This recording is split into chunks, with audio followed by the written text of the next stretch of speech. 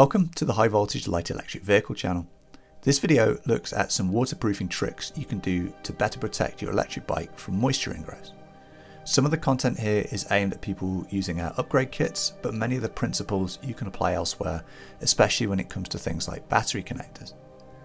The main principle is to use multiple layers of protection, so when they're combined together they kind of reinforce each other to keep out moisture.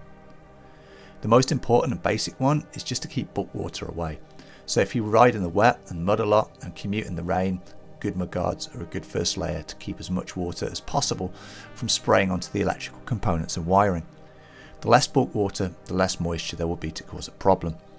Some bikes it's easier to do that than with others. Like on this fat bike here, I do have some clip-on ones, but they're not as effective as a full fender, and I've not been able to locate a full fender that will really work with this frame and the 4.6-inch tyres. If you can use a full fender, I would for very wet areas, but something's better than nothing. The next thing to look at is creating drip edges with the wiring.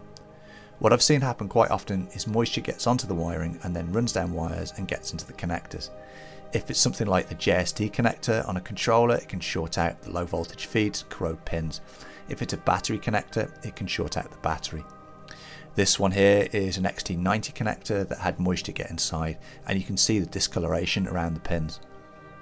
When you arrange your cables, wherever it's possible, create a low point or a drip edge so that any moisture that accumulates will naturally run away from the connectors and drip to the ground. It's not always possible to do that. You can see with my connector here for the phase wiring, it's going to be very difficult to put on a drip edge. You also need to account for moisture being driven by the air as you ride along.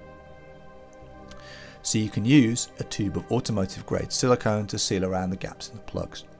If you look at these XT90s, this QS connector and even these Anderson connectors, you can see there's a gap around where the wire goes. All you need to do is fill the gap in with silicone. Even if they do get some moisture running down the cables, then it's not going to be able to track inside. If you use a silicone with a fine nozzle like this, it's much easier to get the stuff in without making a big mess. You can see with just a small amount of silicone, you can seal up the back of these. If your connectors are nicely tucked away inside a battery bag, you probably don't need to worry about this so much, but if your connectors are on the outside, then it can't hurt and it could prevent a short. You can do some really neat tricks with heat shrink like this one, but I would still use the silicone in the ends.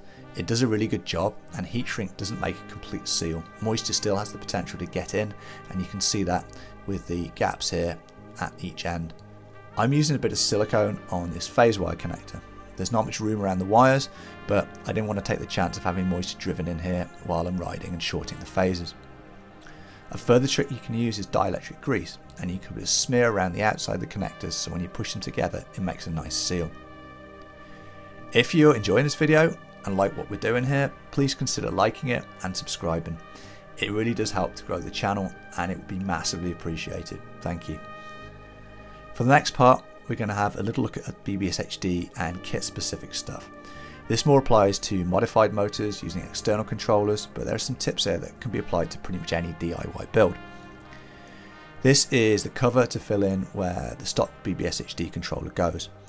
There is a gasket, and there's also a gasket here for the wires, but there are a few more steps that you can take to give yourself a bit of extra protection if you're concerned. These are optional ones, but they might be worth it if you're in a really wet area like, I don't know, Vancouver, Wales, Scotland, maybe Jamaica in the rainy season. The first area is if you've had the motor apart for a service or to fit a peak gear, you'll have had to have removed the silicone to get the phase wires through, so you can replace that. All you need to do is get enough silicone to go around where the wires go. You can also use silicone around where the hall sensors plug in, because in my case I damaged the factory seal that goes in there. And it's pretty easy to do that when you remove the silicone that they've put over at the top of it to get at the plug in the first place. You can also put silicone around the back of the pedal assist plug, and you can also then use some dielectric grease inside where you make the phase connections. I've sealed up the back of the phase wires here with another bit of silicone. You can also use dielectric grease around all these plugs when you put them together.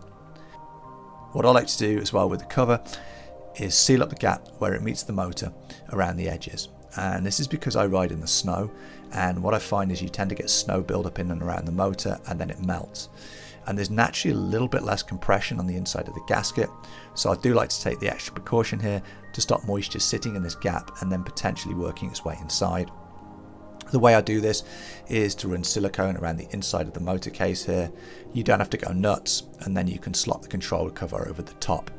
It's best to get a nice fit with all the wires first. If you're just doing your install now, make sure everything's routed nicely before you do this part, and maybe do a motor test as well. Make sure you're fully good to go first. So that's what I do with the motor to add extra layers of protection if you ride a lot where it's really wet, damp, humid and snowy. And you don't need to go this far if you're not be routinely subjecting it to those conditions. But I've ridden many winters commuting and done well with techniques like these. Let's have a look at the controller and the mount next. The ASI BAC855 is fully potted, but the biggest weakness is the JSD connector, which is why we've spent a lot of time designing this mount and the plug to support it properly and prevent it flexing, and also to seal up the back of the plug. When you put this plug in, make sure you use dielectric grease all around it, and again, drip edges are important to make sure that water runs away from the back area of the controller. There is potential, however, to get moisture in and around the edges of the mount, and we can improve that situation further by using some silicone again. You don't need to go nuts, but in a few key places you can help keep moisture from getting into the back here for extra protection if you live in a very wet area. The first area is to put a smear in and around the front and down the side, so when you slot the controller in place it seals up against the BAC855. Once the controller is in place, you can then put a small bead of silicone along the edges. The final part is to use a small amount on the back of the controller in between where the cover screws in place. And again, you don't need to go crazy, you don't want it splurging out everywhere, just enough to make a seal. And then once it's all in position, you can remove any excess if you don't like how it looks, but it should be possible to get a pretty clean look. If you want to go all the way, you can also seal up the back, and we've made this area where the wires come out as small as possible to allow for that. Personally, I don't, and I've not run into any issues with water ingress here, but it's also facing down in the right direction too. So anyway, that's it for my tips and tricks here. If you have any yourself you like to use in your builds, please post them in the comments. If you want to go further and submit ideas via Discord, then maybe we can do a future compilation of other tips and tricks for waterproofing. The next in this series is going to be setting up the Egg Rider V2, including activation and rider profiles to take advantage of some of the tuning options that you get with those. Anyways, huge thanks for watching, and extra special thanks to all the channel members. I'll see you in the next video. Cheers.